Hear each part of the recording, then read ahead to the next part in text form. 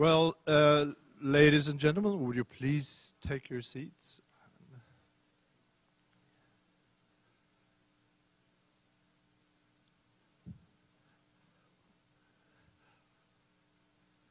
Well, dear friends, very welcome to this 2009 John W. Holmes Memorial Lecture. Traveling, as we all know, affects us in various ways. For one thing, our names may change when we shift places. For instance, back in Sweden, I'm Christer Jonsson. When I cross the Atlantic, inevitably I become Chris Jonsson. Had today's speaker been living in Europe, he would have been Thomas Weiss. And we all know him as Tom Weiss. Well, Tom requires very little introduction. Few persons, if any, embody ACUNS the way Tom does. He was executive director of ACUNS between 1992 and 1998. He's been co-editor of Global Governance between 2001 and 2005. He's serving as chair of ACUNS since 2006 until this meeting in 2009.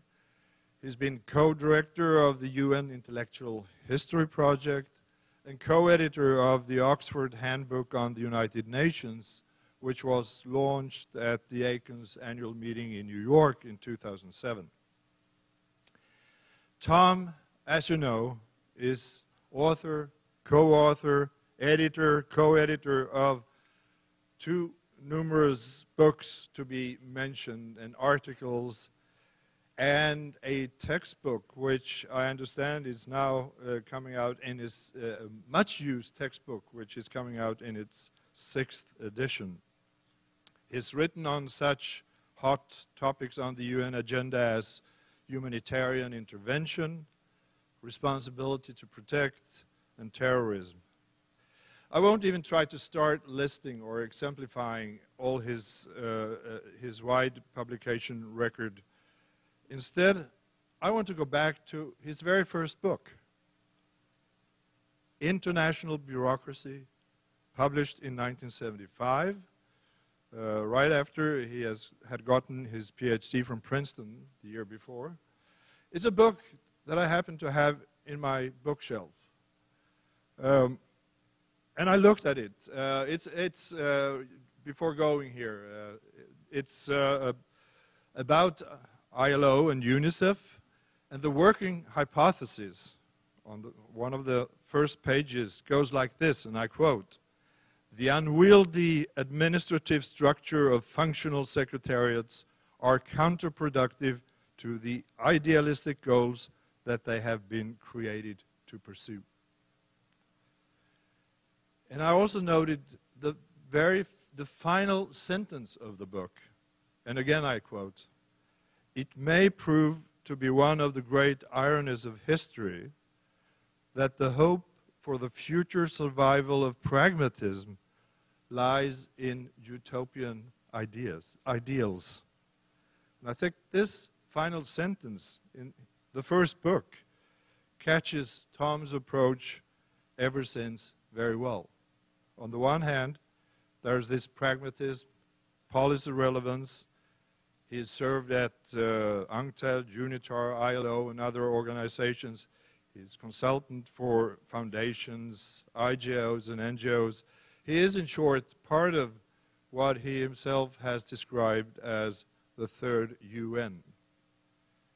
And it's also typical that his latest book is labeled "What's Wrong with the United Nations and How to Fix It."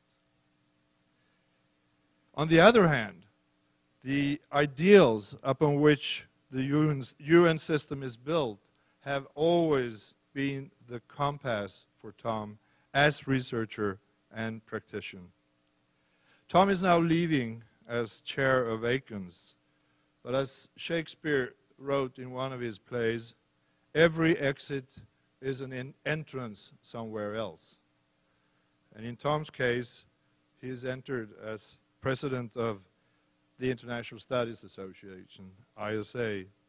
And also typical of Tom is that he had his inaugurating address with a bold topic, what happened to the idea of world government? Well, today Tom returns to the subject area of his first book, and today he's going to talk about reinvigorating the international civil service. Please welcome Tom Weiss.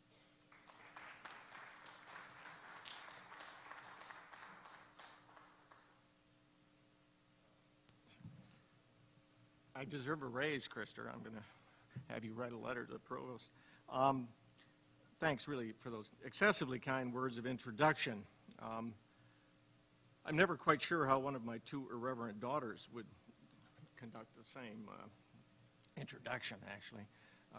Several years ago, it wasn't an ACUNS meeting, but I was leaving for some place, forgotten some piece of paper, ran back upstairs. I heard one of them saying, you know, I haven't a clue what he does. I haven't a clue why anyone would pay him to say anything. I would pay him to keep quiet. So, we'll see. It's a pleasure to join so many friends, colleagues, mentors who've given this talk in the past. I think it's a testament, Patty, to the quality of the network, if you just read the people who are on the back of the brochure. So it's an honor to give this 20th Holmes lecture, named in honor of a distinguished Canadian diplomat who died before he could get to his first, or just after the first ACUNS meeting. Trinidadians, if they haven't already, will discover why so many of us devote a considerable portion of our professional energy to this institution, of which we're not only proud but kind of fond. Well, Krister, thanks for citing those two books. It was actually the reason why I chose this topic. I thought when you get increasingly long in the tooth, it's time to go back and to come forward. It's also to demonstrate that I have no long-term or short-term memory loss. I'm going to try to also mix in some insights from the Intellectual History Project, which was actually launched with my colleagues Louis Emery and Richard Jolly after Jolly's Holmes lecture in 1996. And the first book, of course, was done under the supervision of Lee Gordenker, who gave the first Holmes lecture in 1990.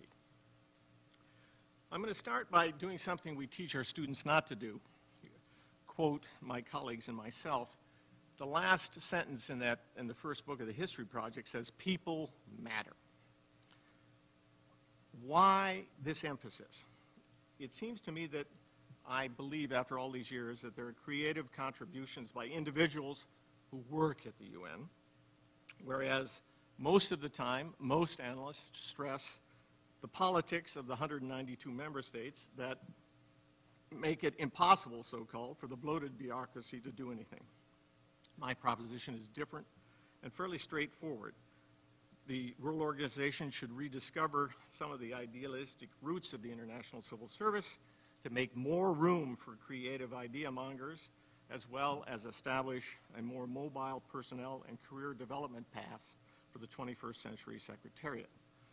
I'm going to briefly try to do four things. Look at the origins of the concept, the problems that have developed, the logic of why I think reform makes sense, and then a couple of specific illustrations of things that have happened. I'm going to pull examples from peace and security, human rights, and sustainable development. Okay, so let me begin. What is this overwhelming bureaucracy, which has underwhelming leadership at times? I'm going to focus, as Krister said, I've been concerned more recently with the third UN, and obviously Ines Claude long ago taught us we should look at the first UN, the member states, and the second UN, the people who were paid by it, the International Civil Service. And it's that chunk, the second UN, that I'm going to look at today.